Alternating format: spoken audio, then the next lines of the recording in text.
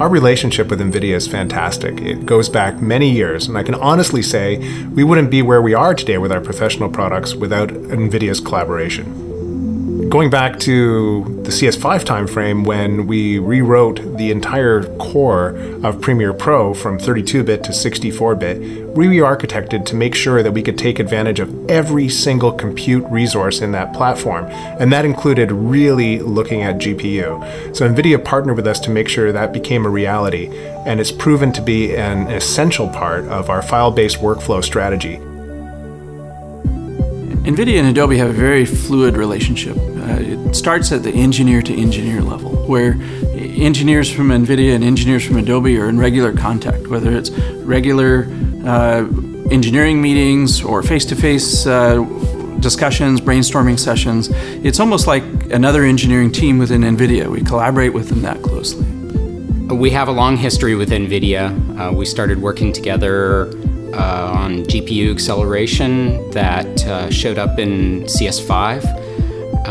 That became the Mercury playback engine that Premiere Pro has used successfully for many, many years. It accelerates playback of virtually all types of video, allows us to run effects in real time, and it's just delighted customers with its performance and quality. Probably the best example of GPU acceleration in a creative workflow is with Premiere Pro and the Mercury playback engine. But it doesn't stop there.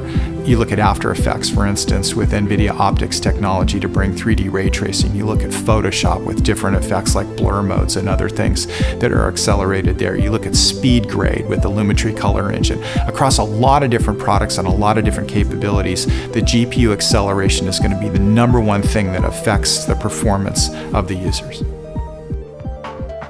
All the work we did with NVIDIA in the early days is continuing to bear fruit.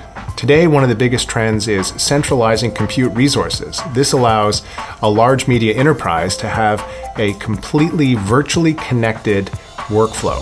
We were able to take the same technology that we put into Premiere and use that in Anywhere.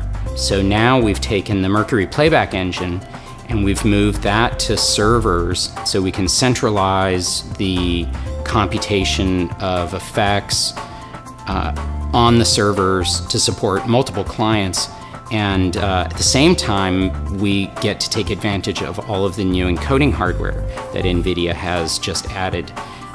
That hardware really has made Anywhere as a product practical. Before that, I don't think Anywhere could have existed as a product. Now folks can collaborate, they can work remotely over long distances because of the Mercury playback rendering of effects that we can get in real time, and this hardware accelerated encoding that we get. It's fantastic. One of the reasons our customers are adopting Creative Cloud is so that they can be ready for the future.